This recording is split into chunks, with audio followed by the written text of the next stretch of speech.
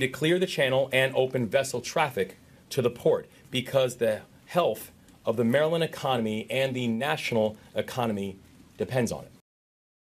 Morning, cranes are in place at the Francis Scott Key Bridge, ready to clear debris and reopen the Port of Baltimore. The White House has approved a request of $60 million in funds for the state of Maryland for debris recovery efforts. New video from on board the Dolly container ship shows investigators gathering information from its data recorder just to try to figure out what led to the collision. According to ABC News, preliminary information from that recorder says the ship lost power. Now, as of this morning, Maryland's Governor Wes Moore is stressing a priority to focus on recovering the 4 construction workers who are still missing and presumed dead.